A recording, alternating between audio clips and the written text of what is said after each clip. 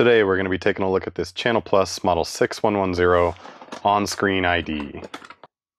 Its basic functionality is that it can take a composite video signal coming in and overlay text onto it for the composite video coming out. But its intended purpose was to show caller ID messages on your TV when someone was calling you. So you can see it's got a line in for the phone, and what would happen is when someone's calling your phone, it would display the caller ID information right on your TV. So that's a cute trick and everything, but I don't have a landline, and if I did, no one would be calling it.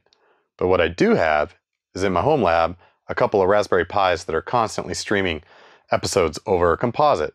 Things like The Simpsons and Futurama.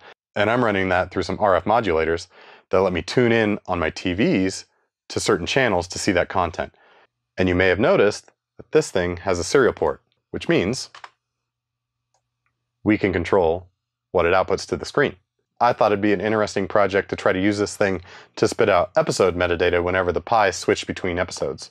And believe it or not, we're going to do a lot of software archaeology to get this thing to work. This wasn't easy. There are straight up lies from Channel Plus in this manual about how to interact with this thing. This thing is completely inaccurate.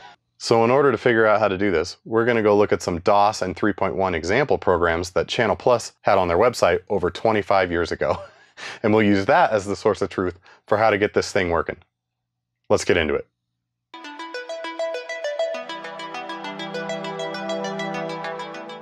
This will be our basic setup as we get a little more familiar with this thing. So I've got a Raspberry Pi outputting its video over composite, flowing into the Channel Plus, and then back out onto a screen right here.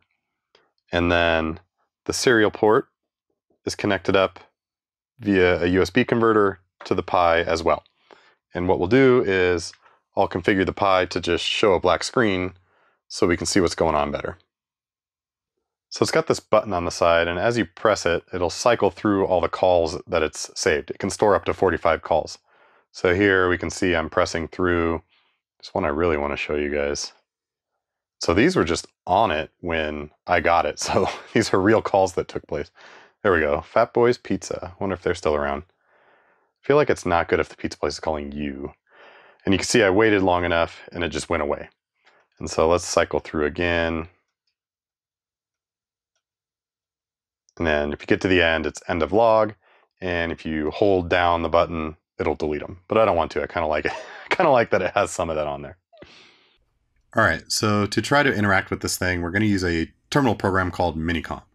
Minicom is a modem control and terminal emulator program, which is really nice for interacting with serial devices. So if you've seen any of my other videos where I'm interacting with serial stuff like the LOM ports on the Sunfires, I'm almost always using Minicom.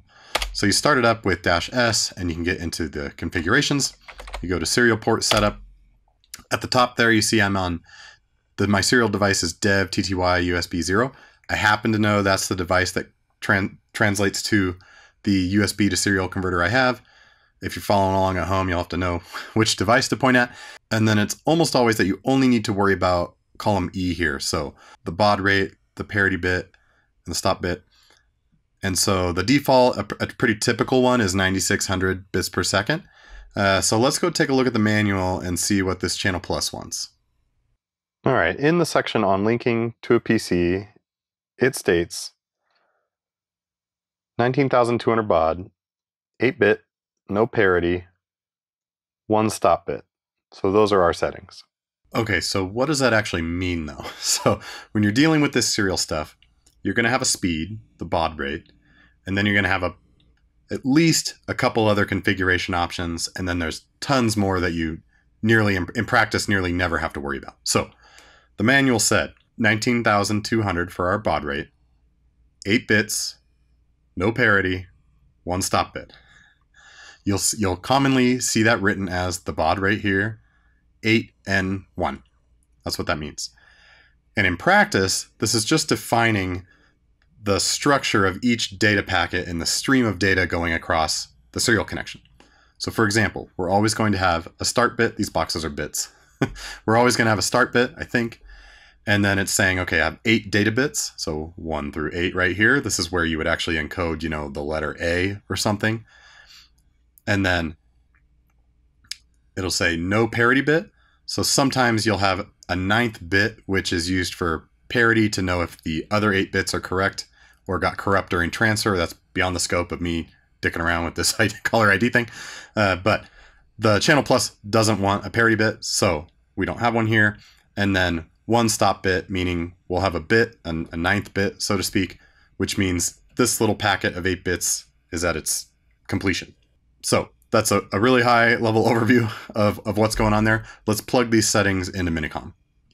All right, so now we're back in Minicom and we know what settings we need. So we'll go back into serial port setup and line E here. We're gonna bump that up to 19200. I know this screen is overwhelming if you don't know where to look, but I'm editing this here. And you can see we're already defaulted to 8N1. That's a super common serial setting for a lot of stuff. So with all that set, we can go to exit. And now we're sitting at a terminal. And theoretically, as we type, it's going over the serial line and should be going to the device. All right, so I'm typing hello there. Nothing. Let's turn on local echo. Hello, hi, YouTube. Nothing. So at this point, I double checked the manual and then I started looking at all these different settings, thinking maybe it was set wrong. Hardware flow control, software flow control. There's a million different settings, making sure I was on the right serial device.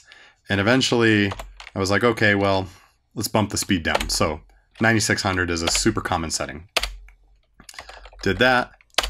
And then I started typing. And you see all that stuff on the screen? Like, is that a car or something? And so, yeah, you can see what I'm typing in the terminal here. It just rolls over if you start over. And what's super bizarre is, like, those musical notes, that's not just ASCII. Let's have a look at the manual again. So this thing claims if you send it ASCII codes 32 to 253, they'll just be displayed on the screen. And as a refresher, here's the ASCII codes. You know, it's just the alphabet. Nothing special, exactly what you would expect. But obviously, that's not what we're seeing on the screen, and those definitely are not ASCII characters. So I played with a bunch of settings, got nowhere, started scouring the manual again, and way down in the corner here, I noticed they say, do you have software to use with the 6110? And they say yes. In fact, they have a website. So let's head over to the hottest website from 1998, the one and only channelplus.com. And if we have time at the end of the video, we can read about how do I watch DSS in the bedroom. Sounds inappropriate. But anyway, at the bottom here, there's a link called MISC, and it says on-screen display with caller ID. Go there, and wouldn't you know it? Zoom in a little bit here. Here's our guy with links to the example software. So right away I clicked this, the larger, or one of the larger ones, the executable WinZip, and womp. So I was on such a single track mind. I was sitting here grinding away about how I'm going to solve this, and finally went back and decided to try the others, and wouldn't you know it, all 3 other links work. The archive has scraped the zip files. And so even more interesting is the 2 that have E in them, one of which we can't get our hands on, is just the compiled source. The other 2 are the actual source code for how to interact on Windows 3.1 and from MS-DOS with, with the 6110, which is like more than I could have even hoped for. So that's incredible. So let's dive into this code. Okay, so here's the contents of those 3 zip files. The one with E in the name was literally just the compiled executables, so those aren't very interesting. Though I put them on an XP machine and they do run, but I couldn't be bothered to get this thing hooked up through my VM. Let's take a look at the Windows 3.1 source first. So if we take a look at info, contrary to the manual, it says 8-bit serial data at 4800 bits per second, which is interesting. However, if we go look at the actual code, this is the relevant part where it opens up the COM port. COM is a serial device in the Windows world. And it claims no other COM parameters need to be set since the 6100 accepts data at 19200 AN1, which is different from what the infotext said, different from our manual, and we know that's not true. So my hunch is that this Windows program probably just doesn't even work, which is interesting. Now let's look at the DOS. Here's the DOS source code. It also says 4800 bits per second, so I think you can see where we're going here. Even more interesting, it starts talking about ASCII characters 128 to 253 are displayed as special graphic symbols and pictures. Some codes use 2 or 3 characters together to form an icon. Obviously, that's what we're seeing at a bad baud rate, so it's all gibberish and nonsense. So the thing is capable of all these special icons for some reason, even, maybe caller ID did that. But the manual I have that came with it says nothing about that. Super interesting. And then finally, when we go and look at the DOS code that opens the COM port, we can clearly see it's opening at 4800. So this was super useful. I probably would have come to this conclusion eventually, just messing around with settings. But let's go try 4800 and see what happens. All right, we are back in Minicom. Got you pointed at the TV. Let's go to our serial port setup and bump this down to 4800. And look at that. It works. I can do new lines. So awesome. And then I think when you wrap around, yeah, it just clears the screen. So there's a bunch of command characters that are in upper ASCII, which aren't actual keys I can press on the keyboard. Let me show you a couple of the pertinent ones. They let you clear the screen and make the text blink and stuff like that. And I can't really get it to work in Minicom, so I'll show you how I got it to work. All right, so it has all these function control characters, which are in upper ASCII. And an important one is that one X24, display reset. So let's figure out how we can send that to the screen. All right, so like I was saying, after 30 seconds of Googling in Minicom, I couldn't figure out how to send ASCII control character 24 to the screen. But since we're in Linux, we can actually just dump stuff right to the serial device. However, like before, we're probably operating at the wrong baud rate. And the way you deal with this is a program called STTY. So STTY, you can pass it a file and ask it information. None of this stuff really matters in our case. Somewhere in here is the 8N1 settings with different names. But we care about speed, 19,200. Despite what Channel Plus says, that's not correct. So what you can do is bring it down to 4800. Let's try our echo again. And on the screen there, as you can see, it's back. So what we can do is use printf to give it the octal of the ASCII code 24. There's probably some incantation to give it 24, but I don't know how to do it. And the octal of 24 is 30. So we can print 30 to dev tty USB, and our screen cleared. So now we're getting somewhere. Well, let me play around with some of these control characters, see if I can make it do anything interesting.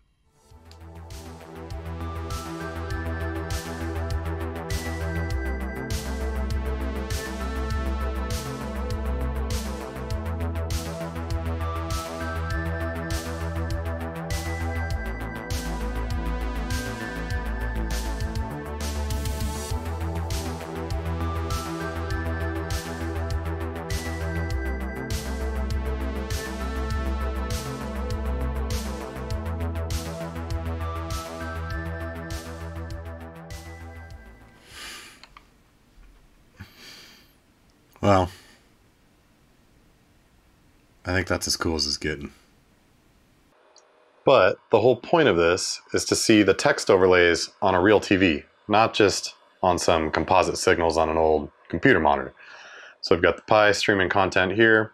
It's videos going through the 6110 for text overlay, and all of that is flowing into another Channel Plus device, an RF modulator. So it takes these composite inputs and outputs, all of that on a TV channel of your choosing. And as you can see, that's working just fine. Let me show you what I'm thinking. All right, so on those Raspberry Pis I was showing you that are streaming TV series out, they're running some software that I actually wrote called Go Home Lab Cable. It's on GitHub, but I'm going to tell you right now, as I'm looking at it, it's missing a bunch of features that I thought I had, and I'm pretty sure I uploaded a bad version to GitHub and lost all my changes. So yeah, if you like what you see, that'll motivate me to clean this thing up. I haven't touched it in a few months. But basically, it hosts a server that is streaming this stuff with VLC. So it's got this notion of networks, and by default it's called the Home Lab Cable KHLC, K Home Lab Cable Network. There's only one, because I thought that'd be cute. And then you can ask the network about channels. Let me run that through JQ for you guys. So this thing has the notion of two channels, one of which is live. That's what you see playing right here. That's this one. And then another one that's not live, but behind the scenes, every 30 minutes, it's just rotating through episodes so that as if you weren't watching a real channel. Anyway, it's kind of half-baked at the moment. But what we can do is go like this and say play next. And we should see this switch. There it goes. Starting up the next episode. Also, it's got this web interface it's hosting that eventually you'll be able to play next and control everything and set everything up. And it's like totally broken because I lost the code that was working. We'll get to that maybe in another video. Anyway, so I think you can imagine where I'm going with this. Imagine when one episode switches over, automatically something like that shows up on the screen. And that way I can use this to show the current episode information while I'm watching TV. Well, I had been hoping to get a little past the hand-wavy stage implementing this text overlay into the Go Home Lab Cable project. But as I mentioned, I seem to have misplaced the latest version of that code. It's definitely not what's on GitHub. So maybe that'll motivate me to make it better. It's never been good to begin with. Anyway, I actually have a whole video going over this RF stuff and getting the Raspberry Pi streaming video with VLC over to TV channels. If you want to check that out, I'll put it in the link in the description. But in the meantime, this was super fun to figure out. Kind of a cool little piece of equipment here. And I had a good time looking at the 25-year-old Channel Plus source code to figure out what the right baud rate would be. And it's incredible that the Internet Archive had that. If you haven't donated to the Internet Archive before, consider it. I did for the first time this year, even though I've been using it for years and years. It's an incredibly valuable resource, and a lot of my videos wouldn't be possible at all if it didn't exist. But anyway, we'll have more coming, and I really hope you enjoyed that. I'll see you in the next one.